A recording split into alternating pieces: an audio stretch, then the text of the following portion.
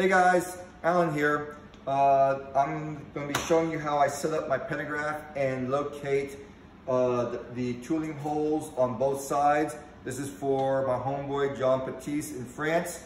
He said he's got a clone GK21 from Italy. I hope that's a Parpas, P-A-R-P-A-S. They are pretty awesome pantographs. I think they're actually a little nicer than the decals. So you'll notice I have plates on top of the table, okay? Cast iron table, G10 plates.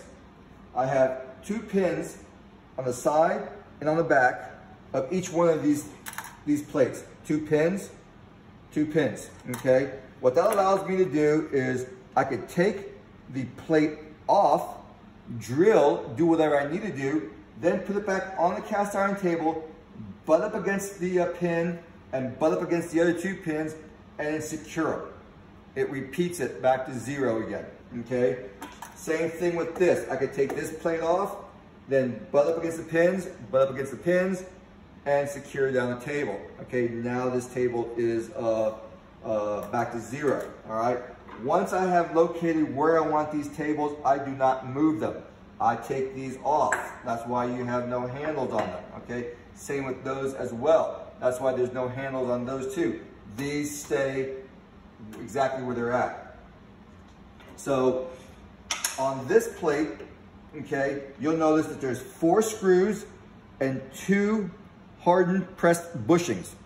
Hardened pressed bushings are for these locating pins that will go inside the bushings, and then the screws basically lock them down.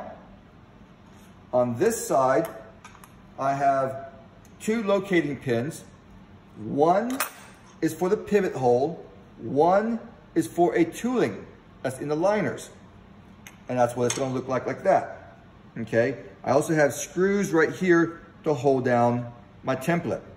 So how do I locate these tooling holes on this plate? So imagine this plate all new, no holes drilled, and it's mounted onto this master plate.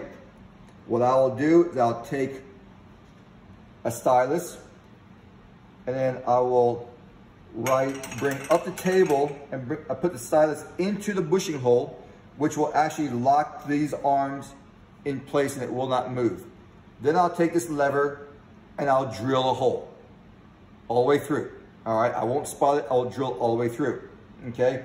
Then I will lower this table, move down to the next bushing, bring the table up, bring the stylus into that bushing. It holds it in place because remember, the stylus is connected here. Drill this hole. And then I'll do it to every single one of these pins. Okay, all these locating holes. Now what that has done is transfer this hole into the right position on this plate.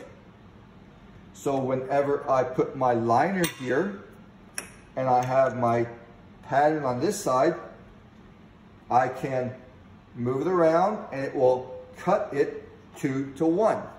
I can actually take this plate off, look at it, return it back to 0 if I need to do something else. I hope I wasn't talking too fast. Hope this helps out. Thanks a lot.